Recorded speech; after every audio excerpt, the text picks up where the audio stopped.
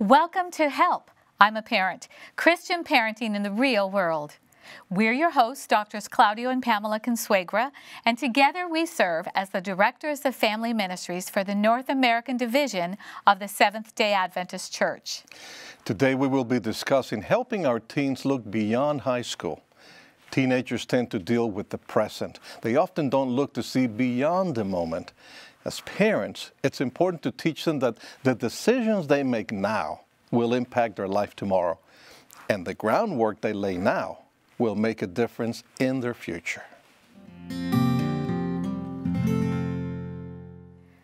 We're delighted to be joined by Pastor Dunbar Henri. He has served as a pastor, administrator, and educator, and currently serves as a religion teacher at Tacoma Adventist Academy.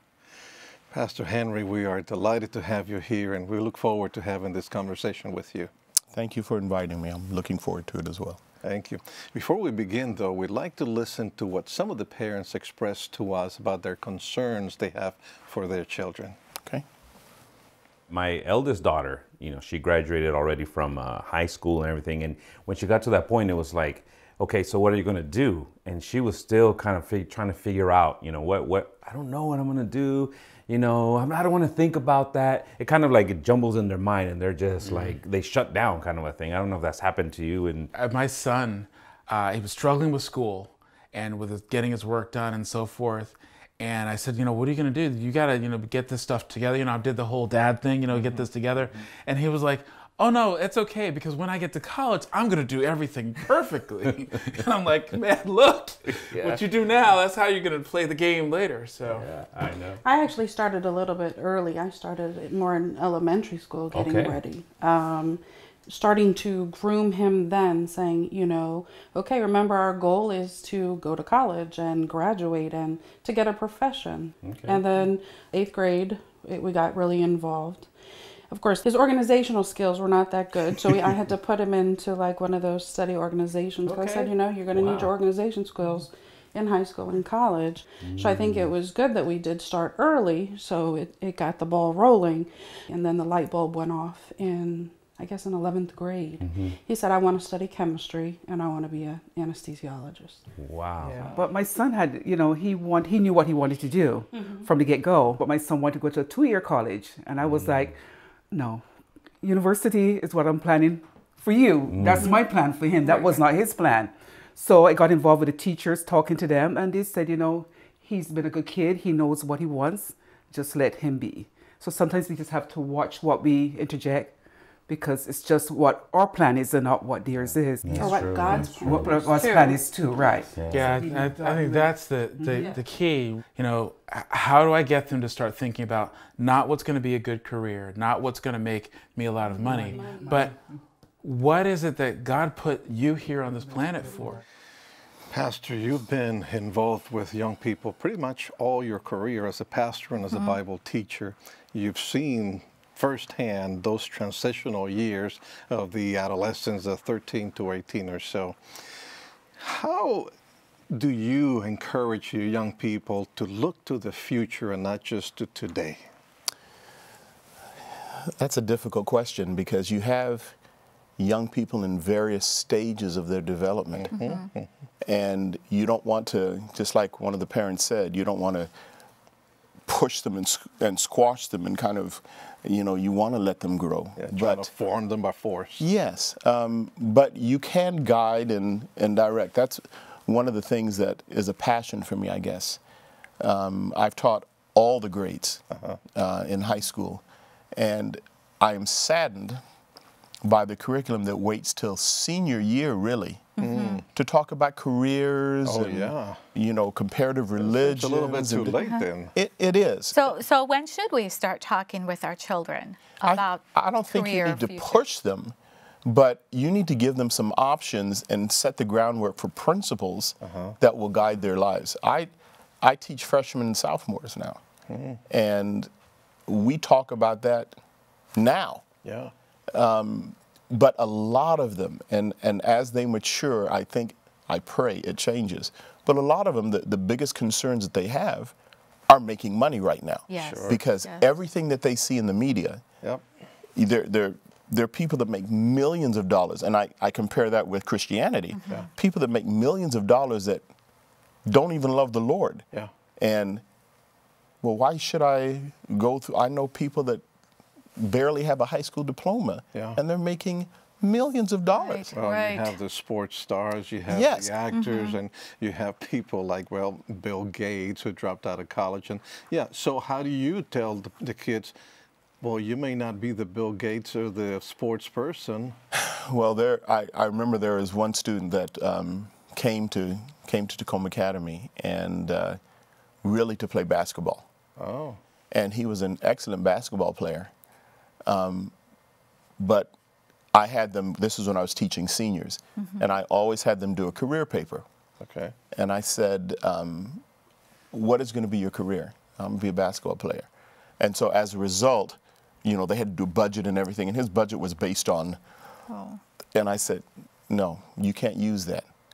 You need to find a career. Sure. Because all it takes is one injury. One injury. That's right. all. That's right. And then it's gone. That's and so right. what are you going to fall back on? How many people that do you know, talking to the kids, how many people do you know that are flat out broke in their 30s? Yeah. And they made millions of dollars. But now they Right. can't do anything anymore. If Well- they get to that point. to If they make get to millions that, of if they dollars. get to that But what if point. they get injured while they're in college? Yeah. Absolutely. Yes. You know, there's something, and I look at some of the sports stars who are going to school while they're playing professionally to continue their degree. Yeah. And I try to tell the young people, you've got to have a plan. It doesn't have to be, you know, every single step planned out. But where are you going to be? What do you want to do? At least some goals What are your to interests? look at. Yeah. Yes. You know, think about those long-term goals. And then when you think about those long-term goals, Right. and even those that play basketball who want, so how are you going to get to that point? Yeah. It doesn't just happen. Yeah. You know that. And so you have to practice, which is the same thing with school. Be disciplined. Right. Have And I have noticed, it's amazing, I've noticed during the basketball season, the basketball players study. Oh. Because they know that if their grades drop, they will sit on the bench. Of course, of course. And then when the season's over, I see it plummet. I'm like, really? You know, there's got to be some consistency. What is your goal? There was motivation before. There was motivation. You know, you mentioned that as parents, we should be teaching our children those guiding principles to help them make the choices. And I think you just mentioned one of those guiding principles is helping them really think through and have a plan, you know, and actually put it in writing. That's a great idea. Are there other guiding principles that as parents we should be helping them think through? Well, I think you need to encourage them to let them know that you're going to make choices and changes. Nowadays, you know, when I was in college, I still changed my major 3 times. And that was back in the 70s. And a lot of young people now, they're taking general studies at first because they're not sure what they want. I said, that's fine, do that. Do that. Get all your groundwork out of the way because you're going to have to do that no matter what career you go into. Right. And that's why a lot of them are choosing to save some money and going to 2-year colleges because they're not sure yet. Yeah. Get your ground, you know, those general education courses. And as you take them, you're going to find some area that you may want to concentrate on. That's fine. You know, some people do know. Yeah. And I found a lot of times, a lot of young people go into careers that their parents choose. Oh, sure. And they're not happy. It's almost like they are fulfilling their parents' dream Yes. as opposed to their own. Yes, I've seen that a lot. Yeah. And it's very hard to dissuade a parent or, you know, you got to let them choose for themselves. Oh, no, they have to be there. And I think, you know, we saw that in the video clip, whereas one of the moms said, You their have to go to choice was not my choice. Yeah.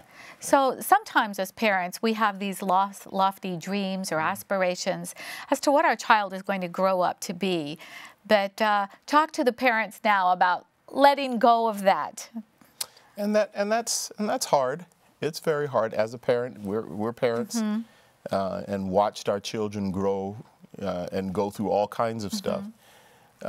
But I think one thing that one of the parents said, that they started in elementary school. Yes. Teaching their child organization, and that's most important. And one of the parents also said, my child says that when I get to college, everything's going to change. Yeah. And for some that happens. Yeah. But for the vast majority, those habits, I guess you would call them, those practices Yes. that you have developed in elementary and high school carry right straight through.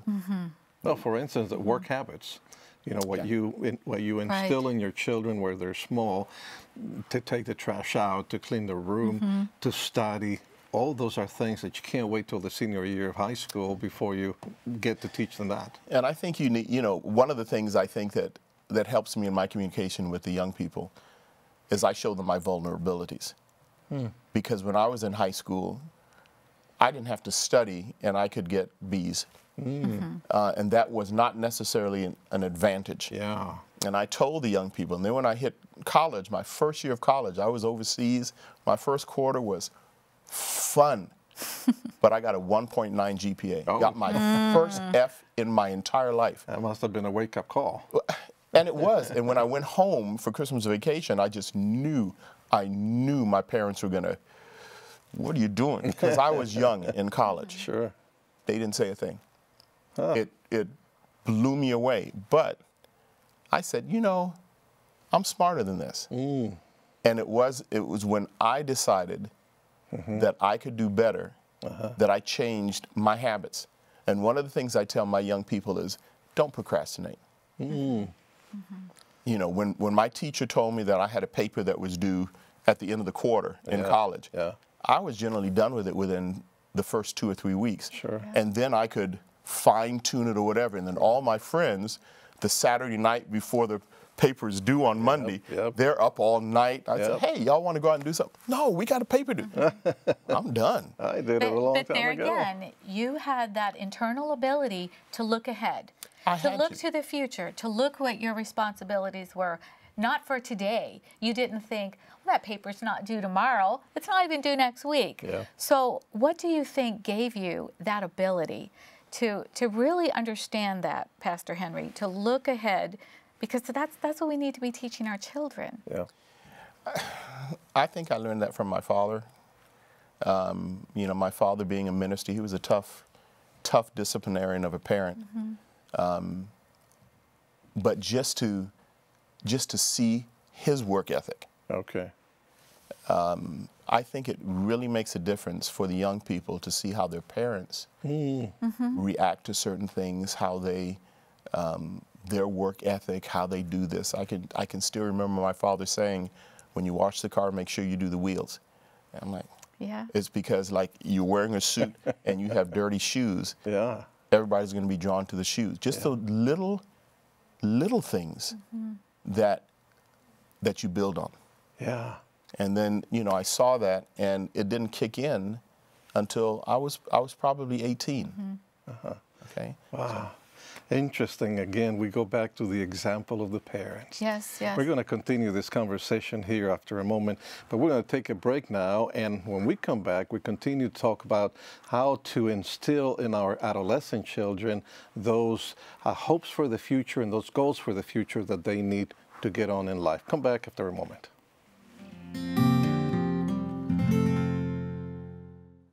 You can probably already tell that we will not be able to cover every area, every concern, or every question you may have in the short time that we have together. Parenting will continue to produce new challenges and new questions every day. As our children grow and change, so will the parenting challenges that we will face. Therefore, our goal is to continue this conversation with up-to-date resources and practical parenting tips online via our website, helpimaparent.org. There you may keep updated on our newly released parenting resources, supplemental products, and find additional material for free download. You're also invited to subscribe to an electronic newsletter, read a blog just for parents, and much more. In addition to that website, we have a Facebook page where we post daily words of encouragement and resources. So look us up. Help, I'm a Parent. And remember to share that Facebook post with the friends in your own social network. It is our desire that this resource will assist you in your God-given role as a parent by using principles that are firmly grounded in the Word of God. Now let's get back to our conversation with today's guests.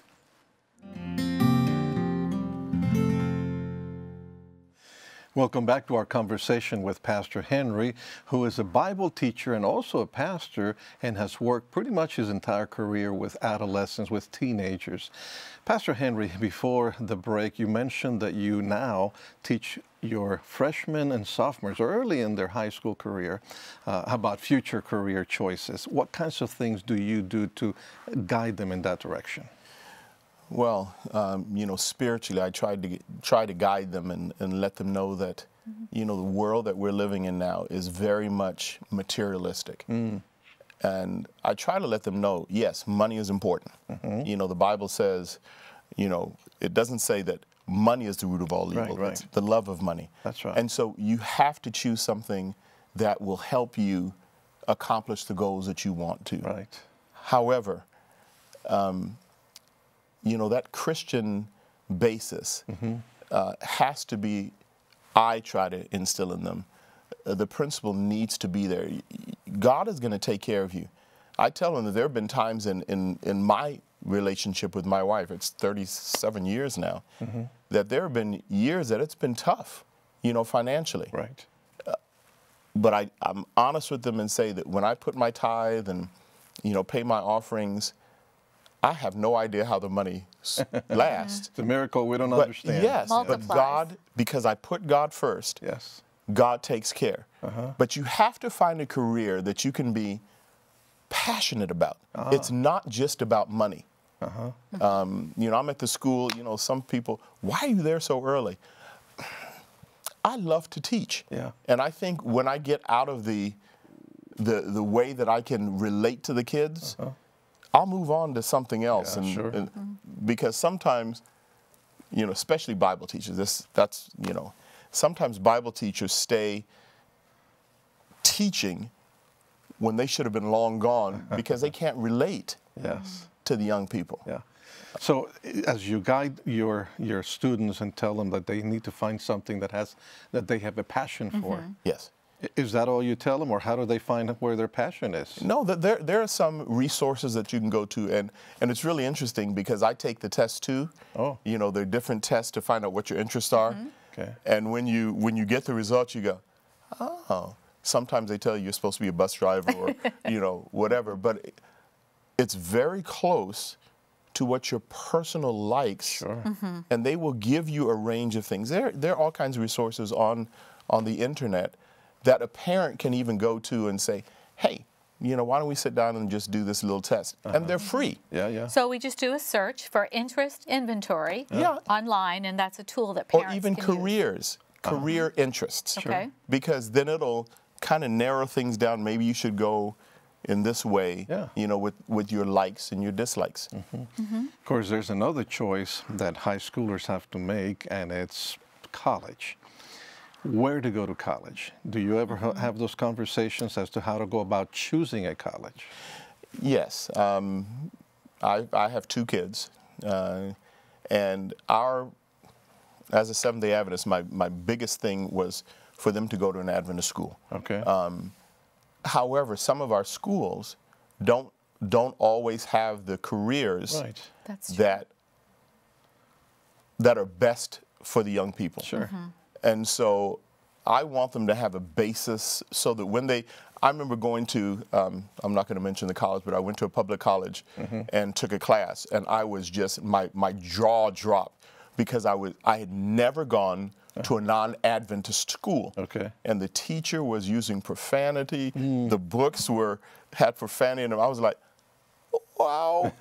So, you know, and I tell the young people, if you've been in an Adventist school or even a Christian school from kindergarten through high school, and all of a sudden you go to a public college, you're going to understand that it's different out there. It's culture shock. It is really culture shock. However, you have to make sure that your standards, your principles that you have learned, Yeah. because it's going to be easy to be distracted. That's what. And one of the things that we've talked about as well is that when you go to one of our colleges, I'm a Seventh-day Adventist as well, not only are you getting a career, you're also preparing for the future, meaning even eternity, but traditionally it's been also a place to find a possible spouse. And that's an important conversation that we'd like to have you expound upon, because obviously this series is dealing with children 13 years of age all the way up to 18 and 19 when they're headed off to college. So even with that 13 and 14-year-old, Pastor Henri, how do we instill in them the importance of choosing their friends wisely? Because those principles, will they not ultimately impact who they're looking at for a future spouse? Yeah. Absolutely. You know, more so back in the day when, when I'm going to say I was in college, I'm not going to say we. When I was in college, a lot of times that was the primary goal, to go to college and find a spouse. Yes. That is not the way it is now, because a lot of young people they want to establish their career first.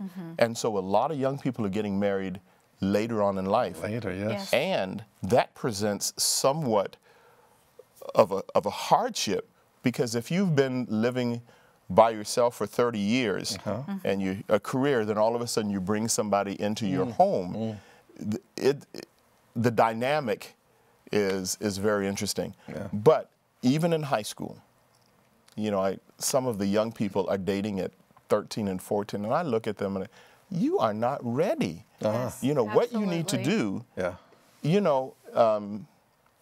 date around, and it's not dating around, but go out with different people. Lots of friendships. But they're going to think I'm a whatever. I'm just, it doesn't matter. Your goal is to get to know different personalities, Yes. and be able to choose the ones that complement, that you can spend time. I'm not even thinking about marriage, but yes, you are. Yeah. Yes. In Yes, the back you of your are. mind Yes. it is. Yes. There was a beautiful girl in college.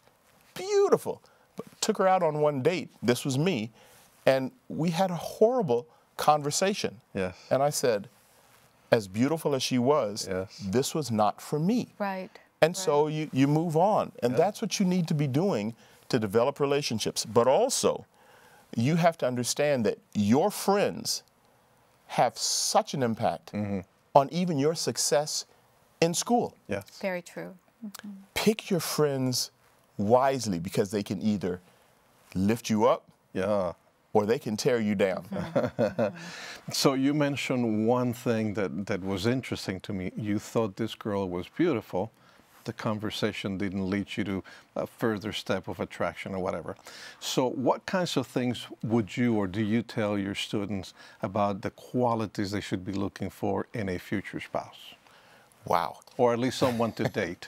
Well, I think that, in all reality, the first thing that you're attracted to is physical. The physical attraction. And don't divorce yourself. That's the reality. Right. But then as you get to know the person, how do they react when something isn't going exactly the way they want to? How do they act when they should be studying? Just certain little things that show you more than what's on the outside. Yeah. Because anybody can fake it for sometimes for years. Yeah. In fact, you mentioned the other thing again was the conversation. Yes. So if they look good on the outside, but you can't even have a good conversation, something that's enjoyable. And you have to understand that's a hard thing in this day and age, because with all the texting, with all the the shortcuts, I've had young people who have written research papers and have used some of the short words, LOLs, whatever, LOL. those type of things. And I'll give it back. What are you doing? Yeah. They're so used to it. Yeah. And how many times have you seen, people going out to eat and the whole family they don't talk. Very often. And so we have to develop, we actually have to teach the art of conversation. Yes. And I try to do that even in their writing. You know, I force them to, you need to give me 5 sentences, but I can answer it in 1. No. Think, expand, be able to express yourself. Yeah. Because it's more than just the curt, short answers. That's how you get to know somebody. Absolutely. Internally, deep, not just the outside. You know? Yeah. When it comes to parents, you probably have had to also talk to them. What would you say to parents to help their kids as they look forward to their future after high school? Well, like one of the parents said on the, you know, the intro, I think you have to learn not to force them, but to give them some choices and directions. Just because it's something that you may want them to do, that may not be what's best for your child. Sure. True. And that's hard as a parent, you know. Man, I see all the potential in my child, and I know they should go this way. Why aren't they? And you know, you try to force them, and sometimes young people will, just because you're trying to force them, Go the other way. go the other way. Yeah. Until they get older and they go, you know, you were right. But that's a very mature, later on in life type of decision. Yeah. And it's a difficult thing for a parent, again, especially if they have a dream or a goal in mind. And you always want what's best for your child. Yeah. Yeah. Yeah, absolutely. It's interesting to me also that as you teach through the years, you probably have seen changes in the kids. Yes. Could you maybe mention one brief change in the last few seconds that we have? Well, I'm a disciplinarian, and I think the young people know you can, any school, any student that I've had, oh man, he was tough, I'm trying to teach them different things that are just not, it's not just doing what you want to do. Yeah. It's life. These are principles that I'm trying to teach them in life. And they come back and tell you, thank you. Amazing. Thank you so much for this good insights that you've shared with us today. Thank you. It's been an honor being here. We want to thank Pastor Henri for taking the time to be with us today. And we'd also like to remind you to visit our parenting website, helpimaparent.org. There you will find additional resources and materials. And join us next time on Help I'm a Parent, when we will continue the conversation about parenting teens in today's world.